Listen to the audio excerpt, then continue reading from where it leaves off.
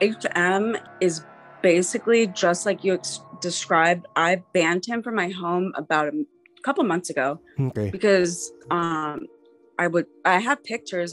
I took a picture and he was standing behind me, and I went off on him and I banned him. So he's not he's not in my home, but he Yeah. is in the sense that when I'm sleeping, of course, I'm so vulnerable. Yeah. And I've been waking up with fingerprint bruises, and I have pictures. I've been documenting everything.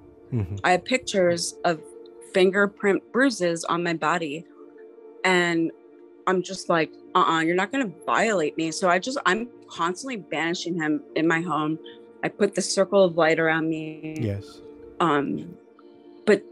But my experiences with him are truly like almost telepathically, like I can sense, and it's like I know that he's there, and and like I was telling you earlier, I just get this sense and knowing that like I was told from an early age never to speak upon this, and like it was between him and I. And then when I found out his true name, because I always called him the Dark, he never was HM to me.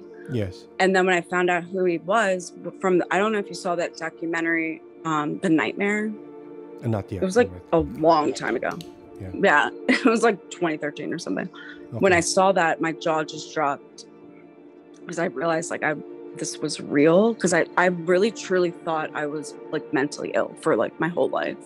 And I really truly believe it's like, maybe, obviously, I'm convinced that he is like shadow people, HM. They're attracted to people that have abilities. Yes. I mean, that's kind of fascinating, because it's like, what do they lack that? Like, what are they gathering?